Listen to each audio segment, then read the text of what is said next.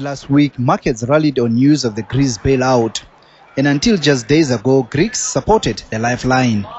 But Greek Prime Minister George Papandreou's call for a referendum on the deal has stunned world leaders.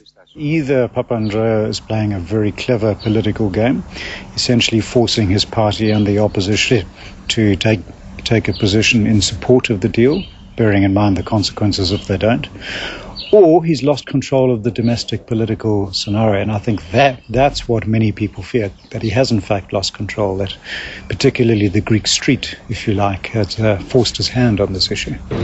Economists say if Greeks vote against the bailout, it will take years before a solution is found.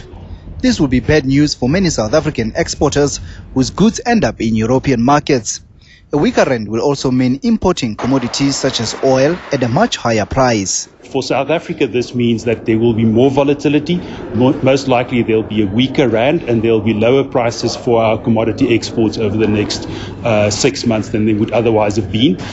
Fears over the fate of the entire global banking system also remain high. Economists say there's a chance of the repeat of the 2008 global financial crisis. The European Council has approved a scheme to recapitalize European banks to weather the sovereign debt crisis.